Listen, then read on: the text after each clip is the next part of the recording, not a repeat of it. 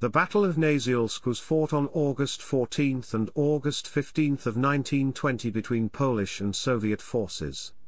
The Polish launched a counterattack against Soviet forces who were besieging Warsaw. Polish General Władysław Sikorski, commanding the Fifth Army, consisting of 3 infantry and 2 cavalry divisions, was given the task of containing the Soviet right wing formed by the Soviet 4th, 15th, and 3rd Armies, consisting of 12 infantry and 2 cavalry divisions.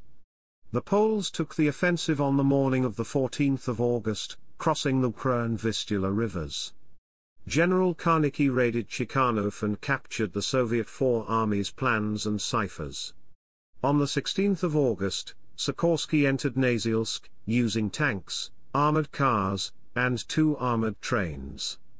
On the 18th of August he neared his objectives on the Orzik and Narev rivers. 202 to 203 Sikorski's attacks allowed Pilsudski to launch his strike force on the 16th of August. Sikorski had ensured the clearance of the Vistula bridgehead, and the success of the counteroffensive from the Dnieprs.